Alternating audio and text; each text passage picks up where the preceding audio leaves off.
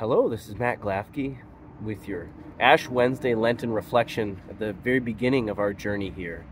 I sit this morning right in front of historic St. James Chapel, where missionaries first brought the Word and Jesus to these people in Wisconsin, where I now reside for the time being.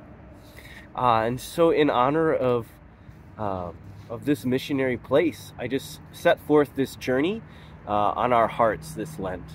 So let me begin with the reading from Genesis, in which the Lord says to the man after Adam and Eve have sinned. And the Lord says to the man, "Because you listened to your wife and ate from the tree about which I commanded you, you shall not eat from it. Cursed is the ground because of you. In toil you shall eat its yield all the days of your life.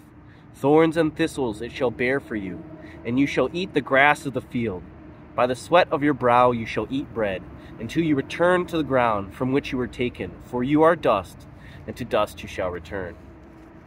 So this Ash Wednesday will be marked with ashes as a symbol of that which we were created from dust, and for dust we will return.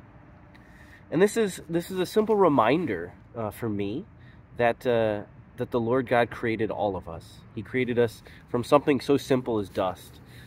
And yet here we are serving Him, or our desire to serve Him. And that's what I ask of us this Lenten journey. As we think about from dust we come and from dust we shall return, memento mori, something that checks on us how short this lifespan that we live here is. Even if our span be 80, 90 years, if we're lucky, or less than that. But in reflecting on that, how are we living? Are we living for the Lord, or are we subtly working against Jesus in the ways that we act, in the ways that we talk, in the ways that we live out our lives? And so as we plan out what we are to do for this Lent, I ask you, rather than it being, what are you sacrificing? Really, how do you desire to grow in holiness? So many are always asking the question, what are you giving up for Lent? And I said, well, I want to grow in holiness for the Lord. And so in that way, am I treating my body as a temple of the Holy Spirit? Am I putting in it things that will allow me to fully worship the Lord? And so if I'm not, that's something that I can give up, but giving up so that I might grow in my ability to love God more. Should I give up things such as movies or music that are not adding to my ability to listen to the Lord in my life?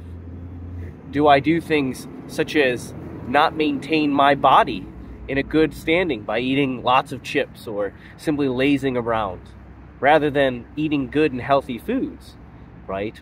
Or taking walks or runs or working out so that my body might be able to maintain its best shape in terms of being a temple of the Holy Spirit. So I'm asking you and myself, can I build a habit for this Lent that better reflects that my body is a temple of the Holy Spirit? So when we tell others what we're doing, can we tell them why? Can I tell them why I desire to pray so much in adoration right here? Can I tell them why I might be fasting from something? Not simply what am I sacrificing, but what am I gaining? And this is not simply to boast in our own strength, but always, always, always to point to Jesus Christ, who suffered here on earth for us. He ultimately suffered a trial of all things that He was innocent of, and all charges that were made up, trumped up, right? And He suffered a death that He didn't deserve. But for the love of us, He laid down His life. So now I'm going to read a small passage from Colossians. And we think about who St. Paul was and what he asked of others as he wrote these letters around to the various peoples around the world that he desired to stay in contact with. And in Colossians chapter 3, he talks about the mystical death and resurrection. Paul writes, "If then you were raised with Christ, seek what is above, where Christ is seated at the right hand of God. Think of what is above, not what is on earth. For you have died, and your life is hidden with Christ in God. When Christ your life appears, then you too will appear with Him in glory." So I ask, what are we doing to think about what is above?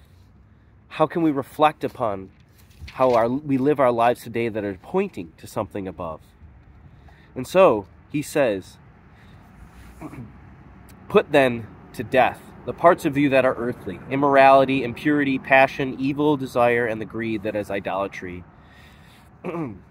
But now that you must put them away, put on something as God's chosen ones, holy and blessed. So he's asking us now to put something on that's so much better than those things. Heartfelt compassion, kindness, humility, gentleness, and patience, bearing with one another and forgiving one another. If one has a grievance against one another, as the Lord has forgiven you, so must you also do. And over all these, put on love, that is, the bond of perfection. And let the peace of Christ control your hearts, the peace into which you are also called in one body.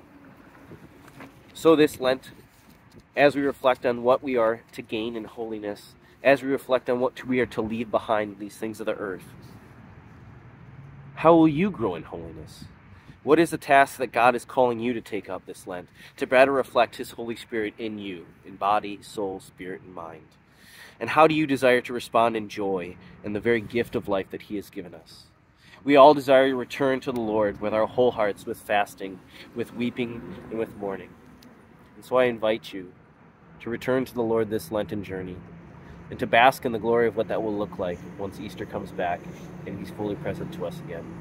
May God bless you always.